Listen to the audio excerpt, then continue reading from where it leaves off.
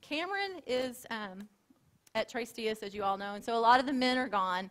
And so you're going to get me this morning, and it's an honor to be able to stand and share. And I'm going to do the best that I can. I have prayed myself in this week, and I think that I'm ready to go. Now, the other thing is, just a side note, you might remember that the next time I'm out, Cameron and Willie said they were going to sing. So that'll be quite a treat. So hopefully I can do. Hopefully I'll do the honor to the Lord this morning. So let's just pray. Father God, I just come into your presence this morning, Lord Jesus, and I pray, Lord, that you would just take this morning, Lord, that you would take every word that comes out of my mouth, Lord, that you would be glorified this morning, that your spirit would move mighty among this place, Lord. I pray that you would bless and heal and just show up. Father, show us your glory this morning, and be with all the men that are at Trace Diaz. Father, I pray today that again, your glory, I know it's all over that place. So we give you the praise and the honor, and everyone said amen. So I have my notes, and I may be reading a lot. We're going to do a lot of scripture, so a little different than Cameron. But anyway, we're going to be talking about the sword of the Spirit, the Word of God. And this morning we were singing, the Word's name is Jesus. And so this morning we're going to talk about what it is to be a warrior, and the battles that we sometimes face and go through. One of the things that I want to talk about is that a warrior is trained. They know what their weapons are, and they know what they are. They know how to use them. And a warrior also knows who they are. They know who they're fighting for and what they stand for. So in Ephesians 6:17 it says this. We've been talking, it says, take up the helmet of salvation and the sword of the Spirit, which is the Word of God. So over the past few weeks, we've been talking about all the different parts of the armor and how Paul had referred it to a first century Roman soldier because that's what he knew. That was his time. That's what he knew. And so far, all the pieces that we've been talking about are defensive, meaning that we're protected by them. And with them, we're able to withstand everything that the enemy could throw at us. So to this point, if we had every piece that we've talked about, the Word of God says that we'll be able to stand against the attacks that the enemy has on your life. But what I was thinking about, the cool thing about that is God even gives us more than that. Because God wants us to not just scare the enemy, God wants us to send the devil running for his life and not to just withstand his attacks. Amen? So we've talked about the belt of truth. Belt of truth. Everybody put your belt on. The breastplate of righteousness. Not our righteousness, but God's. And I was remembering Rich Mullins. He wrote the song, Our God is an Awesome God. I don't know if you're anyway, I love him. And one of the things that he said is, you know, we're not good. We're not saved because we're good. We're good because we're saved. And we never, ever can forget what Jesus did for us. And we can't take it lightly what it cost him. And we should never assume that because it cost him his life, that it's not going to cost us ours. Because Jesus gave his life for us, and it cost him everything. So we just a reminder, we should never, ever think that it's not going to cost us something. So third is the shoes of peace, and we have to choose to walk in peace. Sometimes that's hard for me. I don't know about you. We have to choose to walk in the shoes of peace. We have to take up the shield of faith.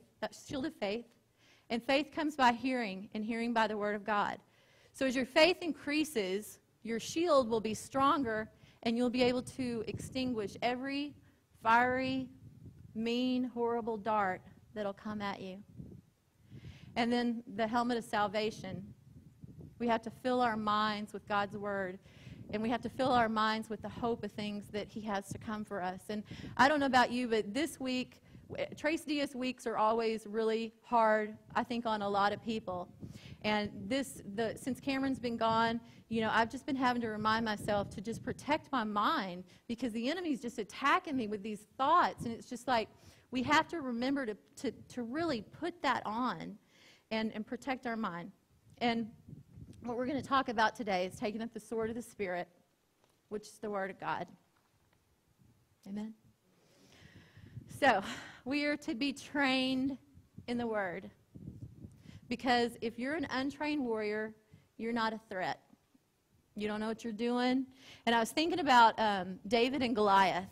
And, we've always heard the story. He was this 13-year-old kid that went to meet his brothers, and he saw the giants, and he had his sling, and he picked up the 5 stones so he could kill all of Goliath's brothers. But the thing that, I just think, it was just like coincidence, and it was just the fact that, it was God, and it was God. But the cool thing that I learned, which I thought was interesting, was David was a shepherd. And so he was completely trained in how to protect his flock. And so the sling in that day was a weapon of war. And it wasn't just this, I always think, yeah, he had this little bitty slingshot in his hand, and he was just like, but what it really was they were these big, I wish I had one. If Shane had one, I would have borrowed it. A long sling, and they would take it, and they would put the stone in it, and they would sling it around, and then they would go out. And David killed lions and bears with that. And I just think about that. And then, the fact that it says in the Word that, he was trained with his sling. He killed the devil. Goliath was the devil. He walked over there, and he took his sword, stabbed it, and chopped his head off. So, what 13-year-old does that, right? He was a trained warrior. And so I don't know about you, but I want to be a threat where it concerns my Father and my King. And so we have to be trained so we can withstand, and then and only then are we effective against evil. So in 2 Timothy, so if you want to get your Bibles out, we're going to look at a lot of Scripture today, and it'll also be on the board. But 2 Timothy 3:16 through 17 says that all Scripture is God-breathed and useful for teaching, rebuking, correcting, and training in righteousness, so that the servant of God may be thoroughly equipped for every good work. So we need to know our weapons. We need to know that the sword, it's an offensive weapon. It demolishes strongholds of errors, lies, falsehoods. The Bible also says that the gates of hell can't prevail against it. 2 Corinthians says, though we walk in the flesh, we don't war in the flesh. The weapons of our warfare are not carnal, but mighty through God to the pulling down of strongholds, casting every imagination and every high thing that would exalt itself against the knowledge of God, and bringing into captivity every thought to the obedience of Christ. And so I want to bring this out. It's really cool. I was going to, I had thought maybe I would chop some watermelons or coconuts. And then I thought, well, I guess I could get some baby doll heads or something too. But Cameron was like, no. And so Shane let me borrow this sword. And it's really cool. There was 2 of them. This one's cool, so it's a cross. It's grounded. But if I can stand up, I'm not trained. So I did find that I was trying to figure out how you take your stance. But this isn't that kind of sword. This is a 2-handed sword, right? And they would take it and anyway, it's kind of dangerous. Anyway, sorry, I'm good. Okay, so I'm going to put that up. Sorry, Carol. Okay, scary me with the thought. Sword. So Hebrews 4:12 refers to God's word, sorry about that, as a sword. And it says, for the word of God is alive and active, and it's sharper than any double-edged sword. Cool? See the double edges? And it really is sharp. So again, the word of God is alive and active. It's sharper than any double-edged sword. It penetrates even to dividing soul and spirit, joints and marrow, and it judges the thoughts and the attitudes of the heart. Another translation is it judges the thoughts and intentions of the heart, and it exposes our innermost thoughts and desires.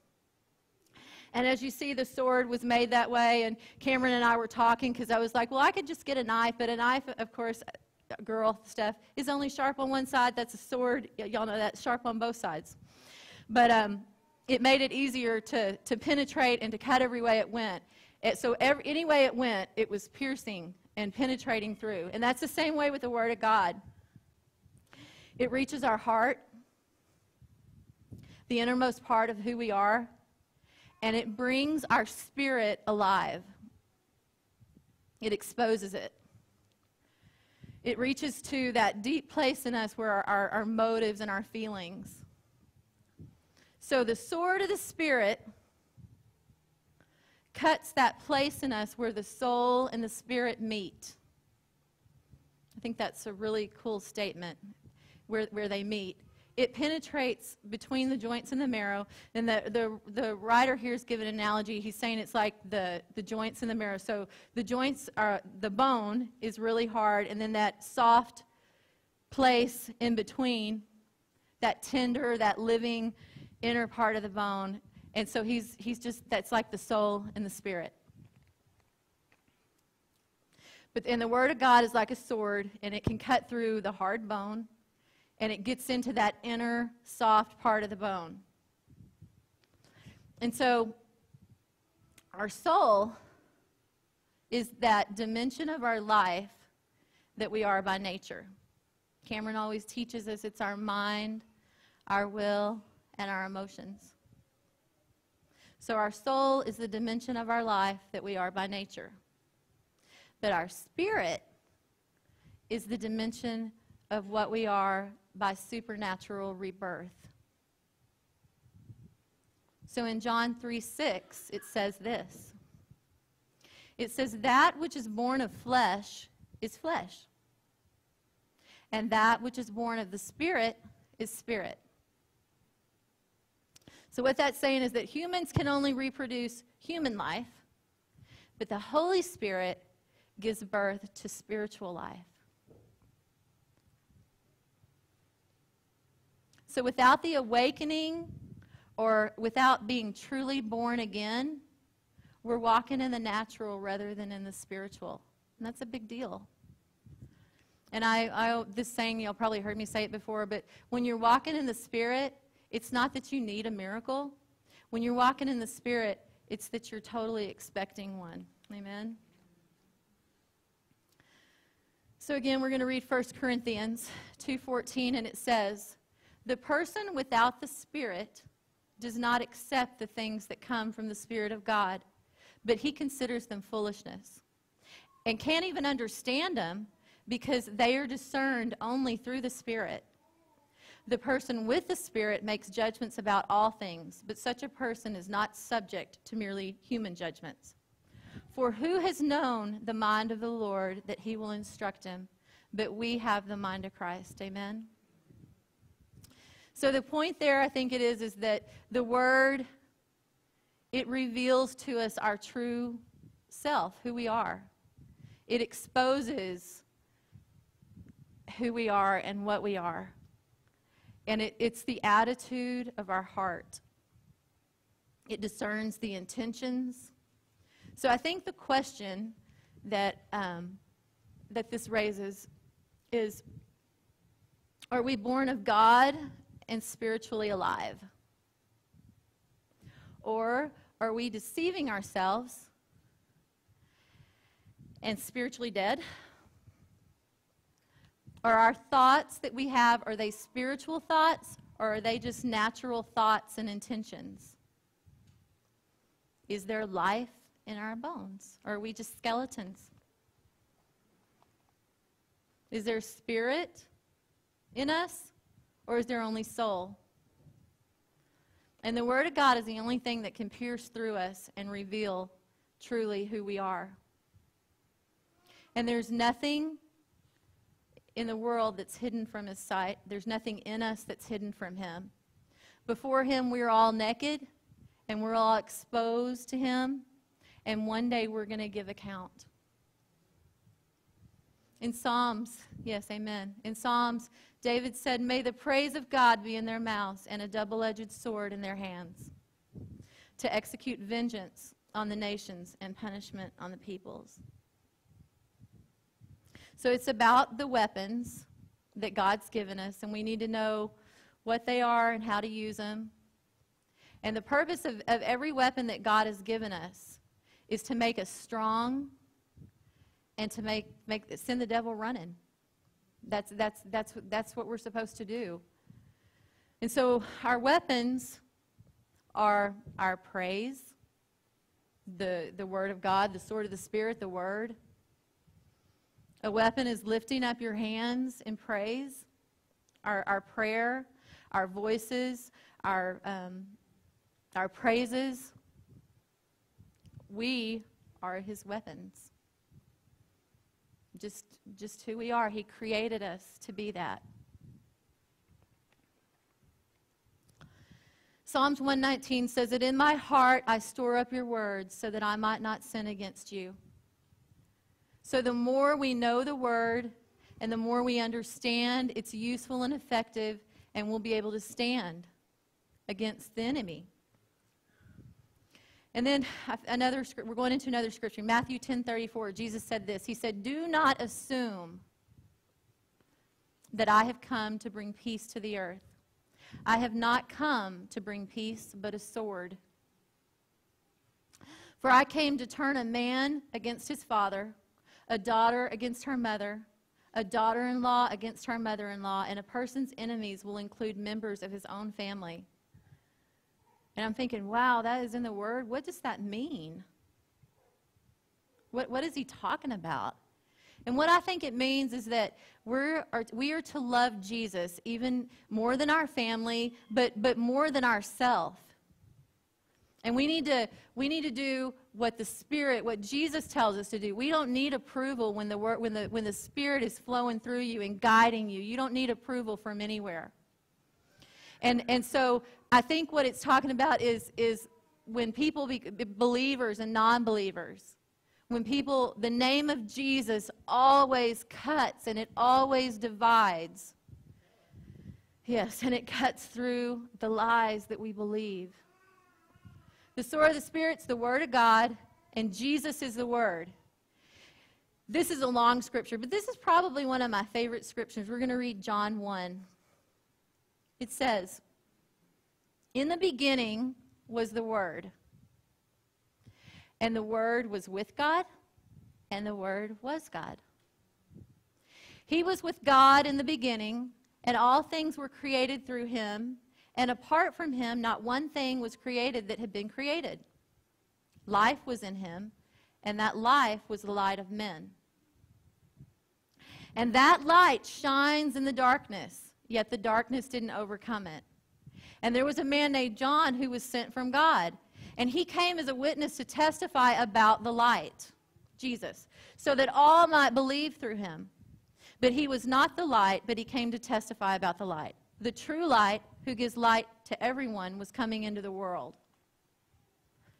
He was in the world, and the world was created through him, yet the world didn't recognize him. He came to his own, and his own people did not receive him. But all who did receive him, he gave them the right to be called children of God, to those who believe in his name, who were born not of blood, or of the will of the flesh, or of the will of man, but of God. The Word became flesh and took up residence among us, and we observed his glory. The glory is the one and only Son from the Father, full of grace and truth. Love that scripture. So the Word's truth, and we have, the Word is truth, but we've been listening to the lies of the enemy for far, far, far too long. Something that I found, it was cool. So I just learned that ISIS doesn't call us Christians. I thought that was weird. They call us people of the cross. So they don't call us Christians. We are the people of the cross. And that just, I was just like, that is awesome. I think it actually kind of amazes me that sometimes I think ISIS knows who we really are, sometimes even better than we do. James 2:19 says, if you have faith and I have works, show me your faith without works, and I'll show you my faith by my works. You believe that God is one, and you do well, but the demons also believe and shudder. But are you willing to recognize, you foolish fellow, that faith without works is useless? And so I think the Word of God,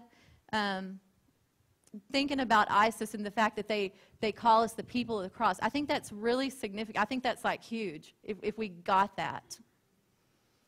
James talks about to prove yourselves as doers of the Word and not merely hearers who delude themselves. For if anyone is a hearer of the Word and not a doer, he's like a man who looks at his natural face in a mirror. And for once he's looked at himself and gone away, he's immediately forgotten what kind of person he was. And so the Word of God tells us who we are. And so it's really a mirror of who God says that we are when we're looking in it. But so many times we are looking in it and we're staring at it and we're saying, this is who God says I am. I'm everything that God says I am. But then we walk away and we forget. So this morning, I want to remind you of who you are. You are absolutely every single thing that the Word of God says you are. And we've been believing the lies of the enemy for so long that we're stupid, that we're not good enough. The enemy he labels us with lies. That's what he does. And I think sometimes, or I know sometimes from my personal experience, I know sometimes when we hear those lies long enough, and they just keep coming, we start to believe them. But I'm telling you this morning, I want you to know who you are. You are only who the Word of God says you are. You're not who people say you are. You're not who Facebook or social media says you are. You're definitely not who your past says you are. You're not even who your friends say you are. You're not who your enemies say you are. You're only who the Word of God says that you are. And I think that we've all in our lifetime at some point been around like a critical spirit or just negative people. And they do the bidding of the enemy in our lives through their words. They say things like, you can't do that. You'll never succeed. You all heard them? You don't have enough money. You don't have the looks. You're too old. You're too fat. You're too skinny. Another question that, I think that for the enemy has thrown at me. Do they know who you are? I think that's the one the enemy all the time. Do they know who you are? Do they know what you've done in your life? Do they really know who you are? The enemy tells us, he says, you're a liar. He tells us you're a thief.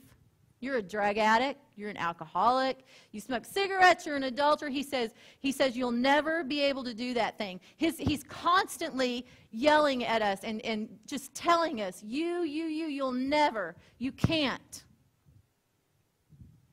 And yeah, sometimes the enemy uses people with their words, and that's painful.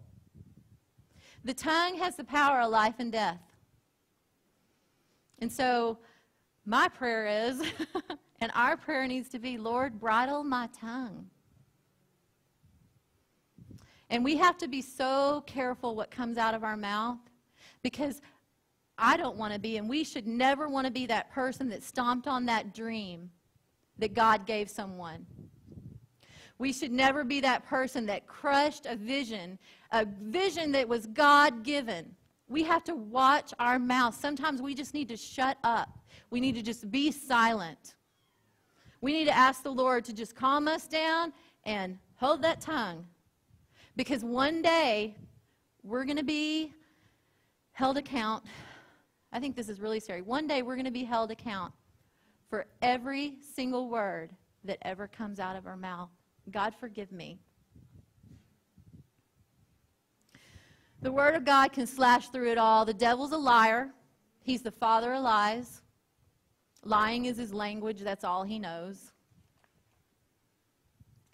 And he lies to us because, here's the thing. The devil lies to us because he is scared to death of who you're going to become if you're set free. The devil lies to you because if you're set free, man, he doesn't even want to go there. Because when you're set free, you're going to become mighty in the kingdom. I don't care who you are. I don't care what lies the enemy's thrown at you. If you believe that dream that God gave you, and if you see that vision that he's given you in your mind and your spirit, if you see it and you step out on it in faith, the devil is scared to death of how you're going to affect the kingdom of the Almighty God. And here's the reality, the other thing. God isn't concerned, like the enemy tells us, with who you were or what you've done or where you've been. He totally dealt with all that at the cross. That is like as far as the east is from west. That's gone. That is just lies, lies, lies. But what God is concerned about is who you're going to become through him. And when you believe who his word says you are, you're going to be set free. So the devil's concerned if you take up the sword of the Spirit. He's concerned if you train yourself and you learn how to use it, because you then will send the enemy running. It's going to cut through every lie, every attack, everything that he can throw at you, and then you're going to become a threat to the enemy. So the last year of my life has been, I think it's been the hardest thing that I know it has. It's been the hardest thing that I've ever had to go through in my life other than losing my brother. And I was scared.